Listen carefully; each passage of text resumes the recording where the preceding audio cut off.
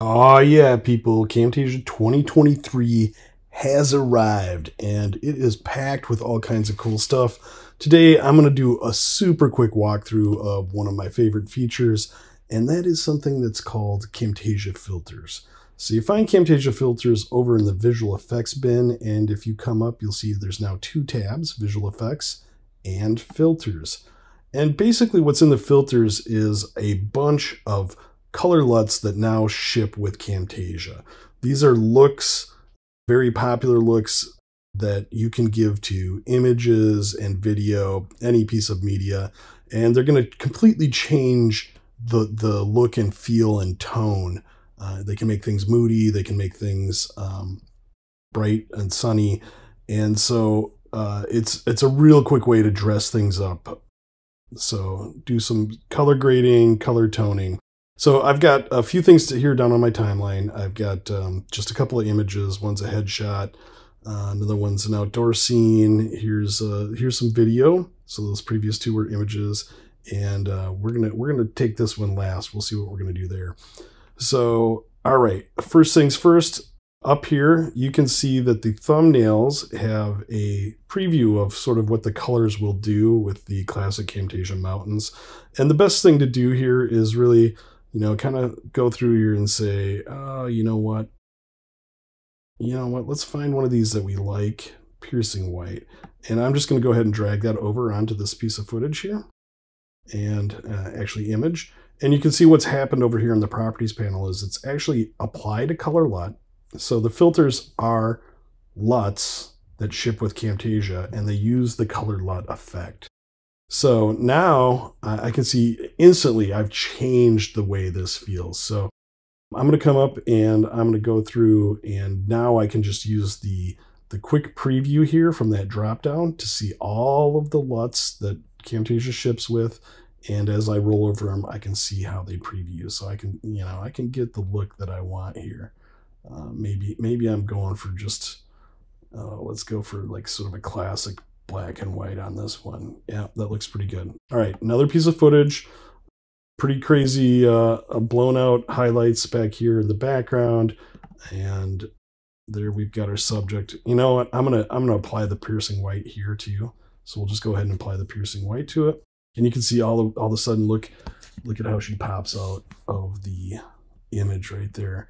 So really compelling. And then again, if I want to quickly preview how this looks with this piece of footage, I can go through. I've got this blue background, maybe I want to go with like this cold punch here, really go with those blue tones. And I'll just back the filter off a little bit. And there you go. Stylistically, that's something that you'd see on the Instagrams, TikToks of the world. All right, we're going to move on. We're going to see that we can do this with footage as well. This time we're going to go ahead and we'll apply this effect right here directly to that footage. And there's nothing special about this footage. I've just got a couple of effects applied. I've got a drop shadow and a corner round on this footage. So I've just applied that filter, Shine Down, in this particular case. Great band name. I wish someone had a band name like that. All right, so here we are. And you can see, all right, I've got that shine down effect on that footage. It's applied in real time.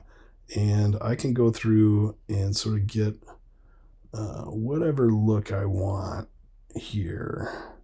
Maybe we just really want to blow out things or go black and white again.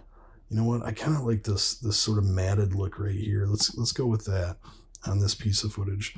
And you can see now, just like all things in Camtasia, what you see is what you get. Drag and drop effects, they preview in real time. All right, now next things next. We're going to move over to here. And here I've just got an asset from the library. It's just a tablet device. And I'm going to pop over into my media bin. And actually, I'm in the library there, media bin. And here I've got some tablet screen recording. And what I'm going to do here is, this is a feature that shipped in 2022, one of the maintenance releases or minor releases. I'm going to hold and pause, now release, and I'm going to choose Ripple Replace on this guy. And you can see just like that, now that has been inserted into the actual device, right? So here we've got that footage. Now, we're going to go back to filters because that's what we're talking about. So we'll go to the visual effects and we're in the filters tab.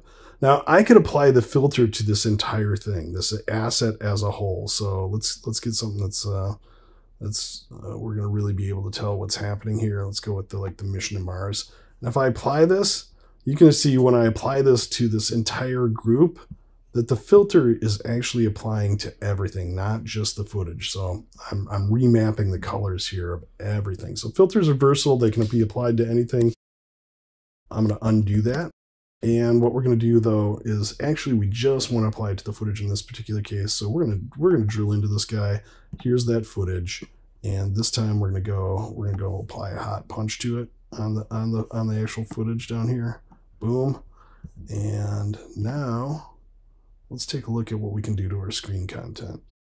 Maybe you want to get sort of stately blue, or maybe warm it up a little bit with this teal and orange, or yeah.